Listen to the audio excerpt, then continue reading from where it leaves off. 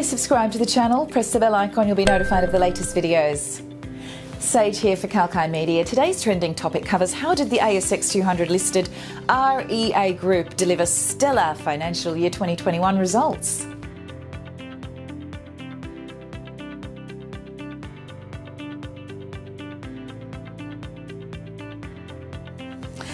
REA Group Limited is a multinational digital advertising business with expertise in real estate.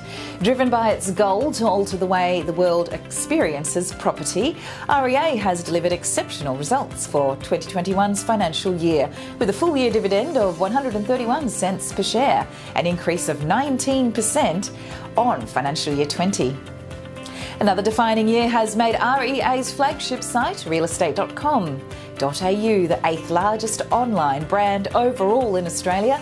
REA owns several subsidiaries under its umbrella. REA Group lifts dividends in financial year 2021 with reported net profit of 313 million Australian dollars. The Australia-based company has decided to pay a significant portion of the earnings. That is a final dividend of 72 cents per share, fully franked. The dividend is scheduled for payment on 16th September 2021. Earlier this year in February, REA had also announced to pay interim dividend to its shareholders. Thus, the company has offered a total dividend of 131 cents per share in the financial year 2021 ended 30th June 2021, up 19% on the year-over-year period. Other blue chip companies that have recently announced dividends are RIO, and RMD. Rio Tinto, the world's second largest metals and mining company, has announced a total dividend of 9.1 billion Australian dollars for the first half, while ResMed Inc., or RMD, a leading medical device manufacturer with market capitalisation of 54.28 billion Australian dollars, has declared a quarterly dividend of 42 cents per share Australian for the June quarter. Now, other financial highlights from the core operations of REA for financial year 2021 are as follows.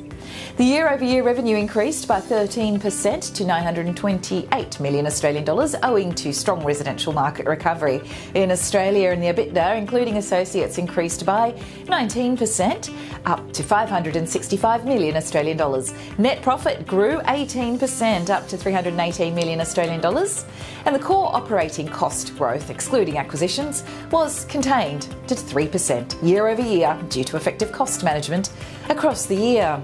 REA's flagship site, realestate.com.au, acquired excellent results and emerged as the clear market leader in digital real estate.